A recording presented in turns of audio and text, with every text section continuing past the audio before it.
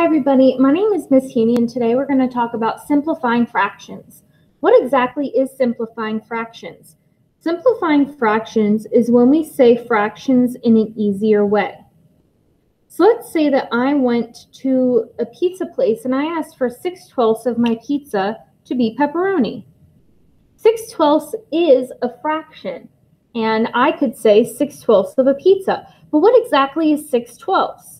Looking at 6/12, I know that this is a fraction, but there's an easier way or simpler way of saying 6/12. I know that 6/12 is equivalent to what fraction? I know right off the bat that 6/12 is equivalent to 1/2. If you need more help with being able to find fractions that are equivalent to 1/2, be sure to check out another video that I created. 6/12 is equivalent to 1/2. But why? When we're simplifying fractions, what we do is we divide the top and the bottom by the same number to make it smaller. So if I have 6/12, what can I divide on the top and the bottom to make it smaller? This is where sometimes our GCF can come into play. I'm thinking of the biggest number I can divide on the top and the bottom, which I know is 6. What's 6 divided by 6 going to give us? 6 divided by 6 gives us 1. What does 12 divided by 6 give us? If you're struggling with your division, remember to go the other way. What times 6 will give us 12? That number is 2. 1/2 is equivalent or equal to 6/12. If I take a half and I divide it into 6 pieces, that would get a half. Let's go ahead and try this with a different problem. I'm going to go ahead and work on 2/6. How can we simplify 2/6 in a different way? If I have 2/6, what can I divide on the top and the bottom to make this fraction smaller? Thinking about my greatest common factor, I know that I can try dividing by 2. These numbers are even, so dividing by 2 might be a good choice. 2 and 2. What's 2 divided by 2 going to give us? 2 divided by 2 gives us 1. What about 6 divided by 2? Remember, if we're struggling with our division problems, what times 2 will give us 6? That number is 3. That means that 1/3 is equivalent or equal to 2/6, and 1/3 is a simpler or easier way of saying 2/6. They are the same. Let's try a different one. What about 8/12? We can simplify 8/12 because I know that I can divide a number on the top and the bottom to make this smaller. What number could we try dividing on the top and the bottom to make this smaller? Can I try by 1? No, because if we divide by 1, we would get the same number. Could I try by 2?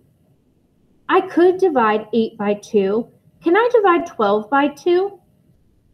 I can. Let's do 8 divided by 2 and 12 divided by 2. 8 divided by 2 is going to give us 4, and 12 divided by 2 is going to give us 6.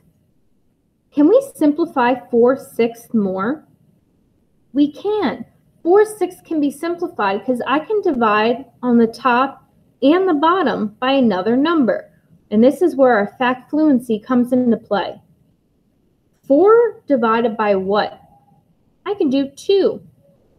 6 divided by what? What we do on the bottom, we've got to do on the top. What's 4 divided by 2?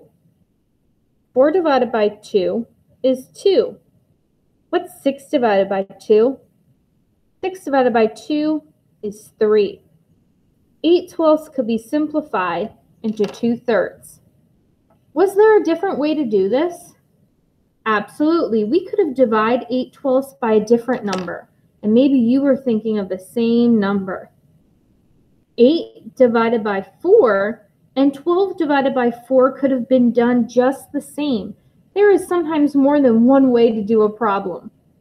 8 divided by 4 would have given us 2, and 12 divided by 4 would have given us 3. How do both of these work?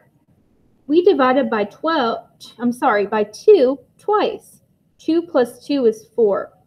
So we could have done by 2 times, or by 4. Let's just try one more number. 5 and 15. What could we divide on the top and the bottom to make this smaller? I can't try by 1, and I can't try by 2, because 5 cannot be divided by 2. Can I try by 3?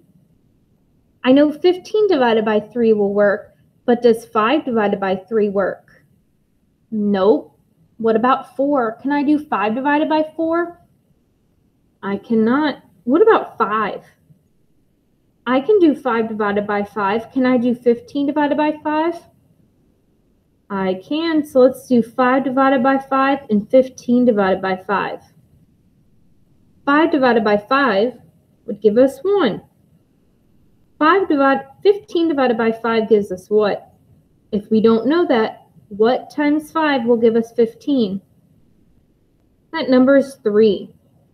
5/15 in simplest form would be 1/3. A good hint is if the numerator is 1, you know that you found your simplest form. But not always does the numerator have to be 1, but if it is, you are in simplest form. I hope this video helped you understand a little bit on how to simplify fractions. Thanks for watching. Bye.